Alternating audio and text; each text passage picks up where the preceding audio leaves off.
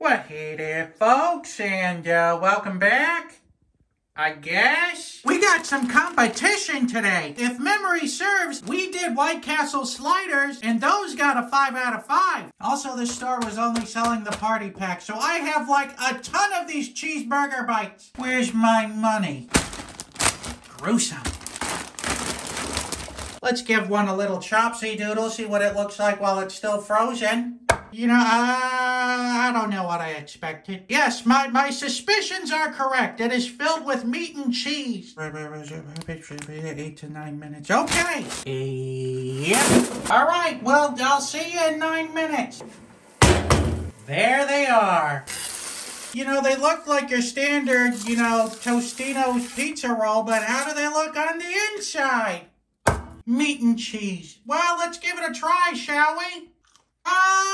They kind of sort of taste like White Castle. They taste more like cheeseburgers you get at the gas station, really. The shell doesn't taste like a White Castle bun, but the inside of it sort of tastes like White Castle. So on a scale of 1 to 10 of how much this tastes like a White Castle cheeseburger slider, I'd give this probably like a 6. But how does it taste like a sausage? When we together used to be.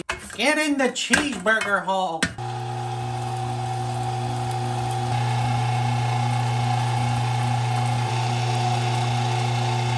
Well, no regrind necessary on this one. This one's pure mush. Cheeseburger in paradise.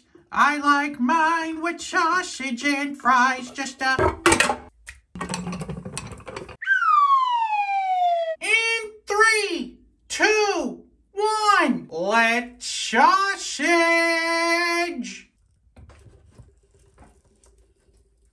This one's difficult.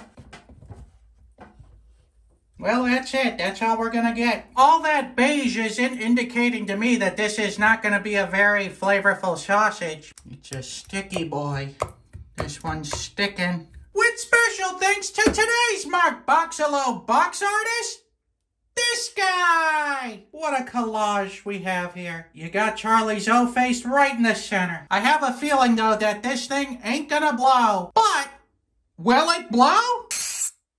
No. It's basically cement in there. But will it throw?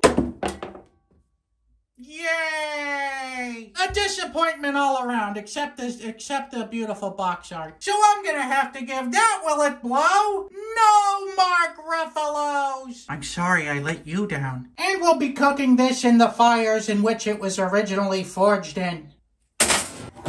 Alright, we're gonna let this cook at 375 for like 10 minutes. It's still not quite done. Another 10 minutes. That was a 30-minute cook time, but boy does that look good.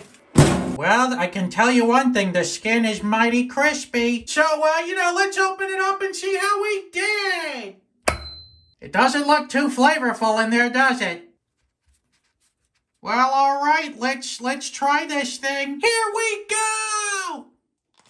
Yeah, as predicted, there's not too much flavor in this thing. It tastes mostly like the Tostino's outer shell, and that's about it. A little hint of cheese, a little hint of gas station hamburger. This doesn't hold a candle at all to the original White Castle slider sausage. I am impressed with the way that the toaster oven cooked these sausages, so we may be doing that for more bread-based sausages in the future. So I'm gonna have to give this sausage here a 1 out of 5.